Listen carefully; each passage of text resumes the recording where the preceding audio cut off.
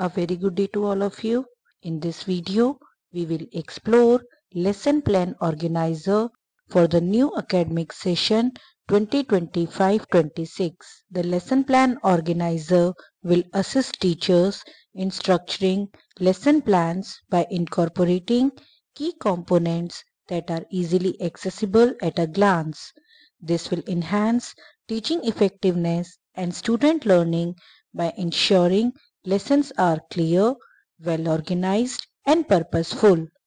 Kendriya Vidyalaya Sangathan recently shared a lesson plan organizer format. Here you can see the format given by Kendriya Vidyalaya Sangathan. Now we will try to understand each and every component of this lesson plan organizer.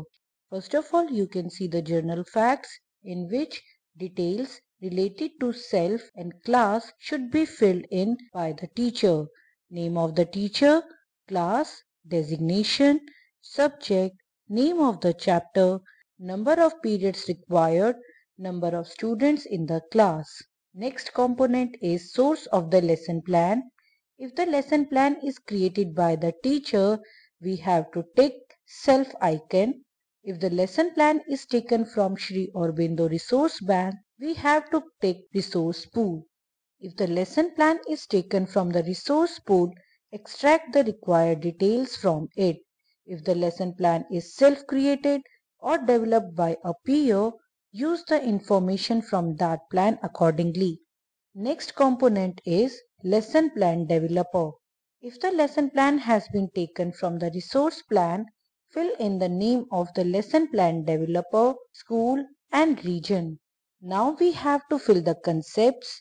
Teacher must use the appropriate subject-specific links for chapter-specific concepts.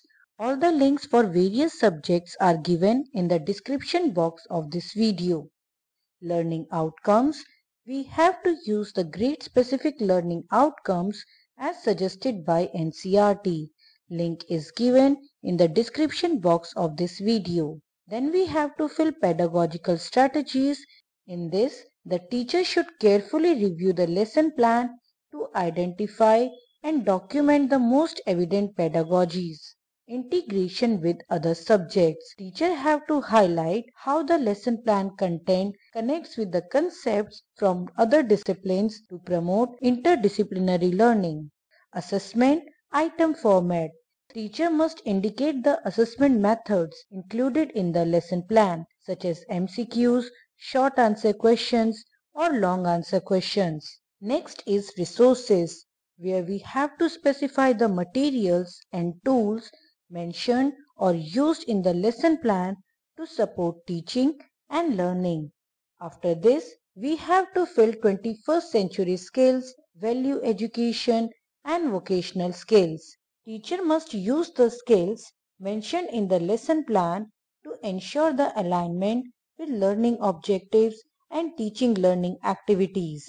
Extension or real life application, where teacher have to incorporate activities for extended learning mentioned or used in the lesson plan that enhance learning and real life applications of concepts.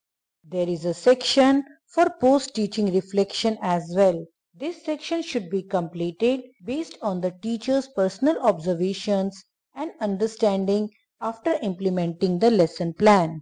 Planning for remedial teaching is given, in which number of periods required must be mentioned and the concepts for which remedial classes are required. In this part, questions are given for the self-assessment by the teacher. In the end, there is a space for the signature of teacher and signature of principal. This lesson plan organizer will ensure a well-structured lesson plan that will provide a clear instructional framework, organizes content, sets learning objectives, and facilitates the selection of appropriate teaching strategies to enhance student engagement. That's all from this video. Thank you very much.